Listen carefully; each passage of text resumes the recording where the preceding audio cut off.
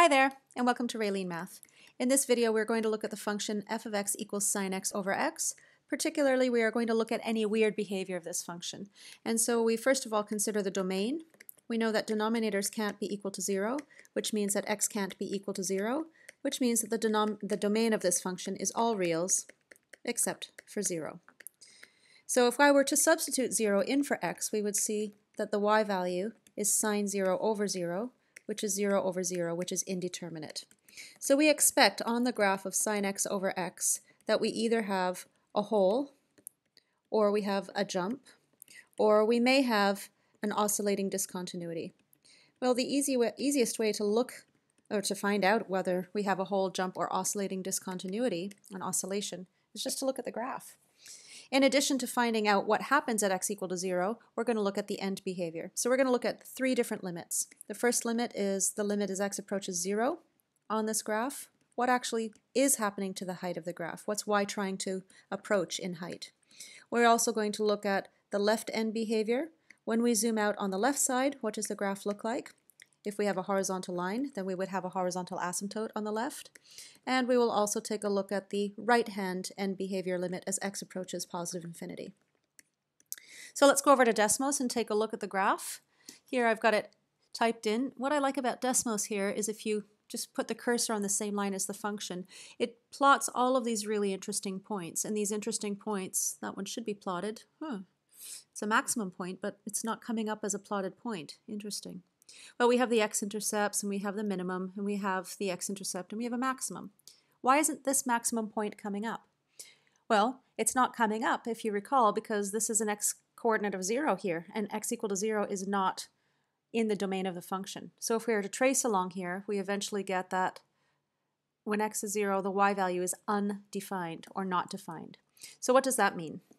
In the case of being undefined, or not defined, or not existing, we have a failure of one of three possibilities.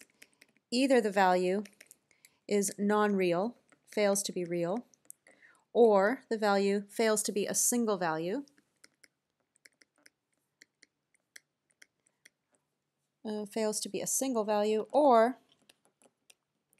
value fails to be a finite number. Well, what's happening when we say that the y-coordinate of sine 0 over 0, or 0 over 0, this is an equation. Let's just take the y equal to 0 over 0 and rearrange it by multiplying by 0. This ends up giving us a new equation that says 0y equal to 0. And how many solutions are there for y? Well, in this equation, there are an infinite number of solutions. So we get the case that the y value fails to be a single value. I should write the word value here. And so since y can be lots of different values, we have lots of different heights on the graph when x is equal to 0. And since we can't have a function with lots of different heights, we can't actually have that x-coordinate in the domain of the function. So y fails to be a single solution, and therefore we have indeterminate. Okay, so that's what we were talking about earlier. What's really going on in the graph then? We see that we have no point on the graph, so it's like we have a hole. This point of what looks like 0, 1 is the point removed. And so we have a hole, which means that we have a limit value. The y-coordinate of the hole is the limit value. So we can actually just use that to evaluate our limit graphically using technology to say that the limit as x approaches 0 of sine x over x is equal to 1, where the 1 represents the y-coordinate of the hole on the graph of sine x over x when x is equal to 0, or as x approaches 0. This is what this is saying. So just recall that the value that the limit equals is the height that y approaches. The value that limit equals implies the height that y approaches. It doesn't make sense to say that the limit approaches 1. The limit is a value, it's a number, and that value means what height does y approach on that graph. Okay, let's just go back to Desmos because I want to investigate this a little bit further. We can make a table of values here, and you can just add a table. And here this is x1. I'm going to make these points a different color. Let's make them orange so they stand out. And let's make the y1 expression this sine x over x with x replaced as y1. So all I'm doing here is typing x1. I'm not typing any subscript notation, and I'm dividing by x1. Now this has a caution because I have an empty list, so until I plug a value here for x, I'm not going to get anywhere. Let's take this 3.14 value for x, that's pi, and that's our point there that we already had, the x-intercept. We could plot some other x-intercepts like 2 pi and so on, and we could just generate a table of values here. I'm really interested in not going towards the right yet. I want x to go towards 1. So let's just see what happens if we go from pi, which is about 3.14, to 2, to 1, to 0.9, to 0.8, and so on. As x gets closer and closer to 1 from the right-hand side, what's happening to the output y values? They look like they're getting closer and closer to the height of the y-coordinate of the whole. And so I can just put in a whole bunch of zeros there. Now this says equal to 1, but this is just a failure of Desmos to show all of the missing decimal places. So if I actually go back a bit, I think after 0.001 there's not enough space to show the difference over here. This is not perfect, but it gives us an intuitive numerical sense that as x approaches 0, at least from the right-hand side, the y-coordinates are getting closer to a height of 1. And so working numerically, we can write that one-sided limit to say that as x approaches 0 from the right, we put a superscript of plus here, on the graph of sine x over x, the y-coordinate approaches a value of 1. And similarly, if we had done it from the left-hand side, we would be choosing x values that are to the left of 0, namely -1 and so on. We can do that quickly. I'm just going to delete a bunch of these rows in the table and start again. And so if I started from negative pi, and then as x approaches 0 from the left, we can type in a bunch of negative x coordinates that are getting smaller in magnitude, negative 0.01 and so on. And we can see that the y coordinates are getting closer and closer to a height of 1. So we have that the height that y approaches coming from the left-hand side of x equal to 0, or coming from the right-hand side of x equal to 0 is equal to 1. And so when the left-hand height and the right-hand height are the same, the overall limit, or the overall single height that y approaches on this graph, exists and is equal to 1. Okay, let's take a look at what happens when we zoom out then. If we just look at this graph from a zoomed out perspective, I'm going to take away this table of values now, and we're going to simply zoom out. We zoom out here. It's really hard to see what happens because that x-axis is in the way, so I'm going to turn off the axes and turn off the grid. It doesn't allow me, it lets me turn off the x-axis there. Okay, so I can keep my grid there, and if I look and continue to zoom out, I see that this graph eventually looks pretty horizontal. And in fact, the reason we needed to turn off the x-axis is because it looks like the line y equal to 0.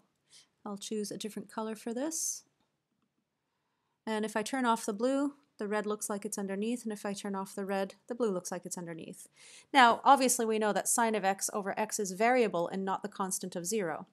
But these two graphs do look alike when we zoom out far enough. And so this is what's happening when we are coming up with the end behavior. We're looking to see what the given function looks like when we zoom out far enough. Zooming out far enough means that we are letting x approach positive infinity or negative infinity. And that's essentially what's happening when we take these end behavior asymptotes. We see that the limit as x approaches negative infinity, that sine x over x approaches 0, and also on the right, as x approaches positive infinity, the graph of sine of x over x, that limit is equal to 0, which means that the graph of y equals sine x over x has a horizontal asymptote, a horizontal zoomed out shape, if what you want to think of as the asymptote is a zoomed out shape, has a horizontal asymptote of y equal to 0. Another way to look at that, though, is to consider the boundedness of the sine x graph. And since the sine x graph is bounded between the heights of -1 and 1, we might just think about why that's true. If you know for any acute angle that the definition of an angle x is the opposite over the hypotenuse, and we know from geometry that the hypotenuse is opposite the largest angle in a right triangle, therefore the hypotenuse is the biggest side of a right triangle, then we know that the magnitude of the hypotenuse is bigger, or in some cases for some angles, like 90 degrees, equal to the magnitude of the opposite side. So the hypotenuse can never be exceeded in magnitude by the opposite because we have the biggest angle of the right angle opposite to the hypotenuse. And for that reason, we know that the sine of x, which is a fraction of one number opposite over hypotenuse, is never in magnitude going to be, so let me just put in magnitude here because it could be a positive or negative, is never going to be more than 1. And that means that the sine x as a positive or a negative number is bounded between -1 and 1. In other words, we have y equals -1, y equals sine x over x, and y equals +1 as three graphs, and the sine x over x graph is always going to be bounded in between. So let's just take a look at those graphs here. Y equals 1, y equals -1. And the sine x graph is always bounded between these two horizontal lines. So what does that mean for the sine x over x graph? Well, if we look at the boundedness of -1 less than or equal to sine x over x and consider constructing the new function that we want, the sine x over x graph, then we have that the given function is bounded between two new functions. And those two new functions are going to be -1 over x and +1 over x.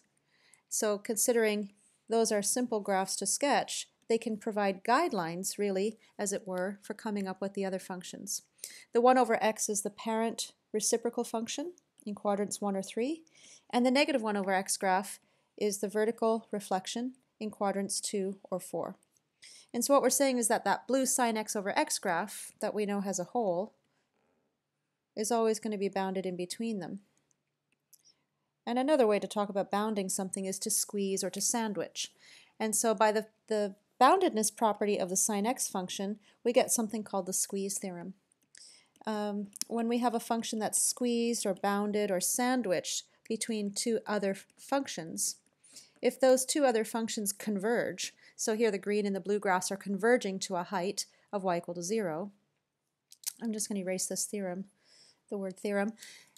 We have that all of these functions, when we take a look at what happens when x approaches infinity, we know that the red graph approaches a height of 0 because we have a horizontal asymptote on that graph. Y is approaching the height of 0. And we know that the green graph is also approaching a height of 0.